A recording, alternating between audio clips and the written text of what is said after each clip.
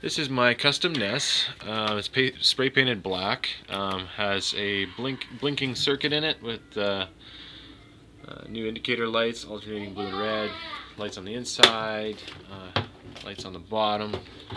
The controller has backlit buttons, and also are wired it up so that they are reactive.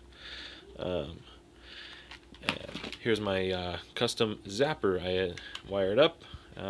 Has a 10 LED bar graph running off of a, I guess it's a bomb sequencer or like a pulse rifle sequencer,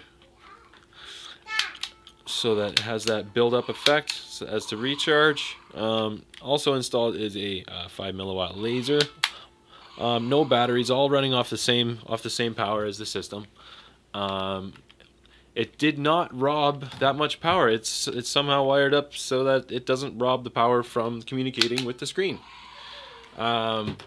Silly though, it seems you have to press reset when turning on the power, or else it shoots once and goes down.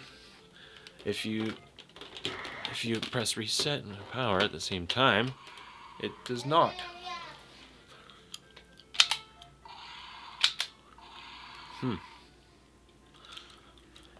Alright, so the sounds came from this Han Solo blaster, which I had custom painted and modified.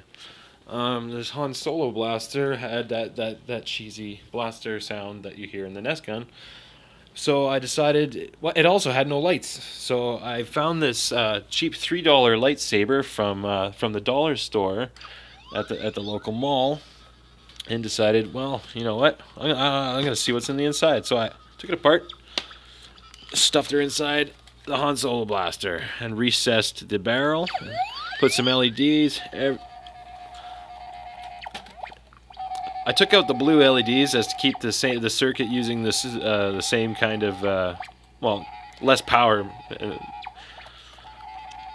Has an indicator in the back. The scope, it was never a scope to begin with. I cut it off, hollowed it out, and stuffed in an old fan. It was translucent, and you can see it has a ring that's probably a magnet of some sort. But it looks like a reticle, so whatever. And took apart an old broken laser, the housing for it, and stuck an LED in that. Because two AAA batteries, that's what this is powered off of, would not have been able to power that laser so well. Tried that already. But overall, it's pretty decent blaster effect compared to the old sound that it used to have. This sound seems more fitting for a cowboy game. Oh, suck.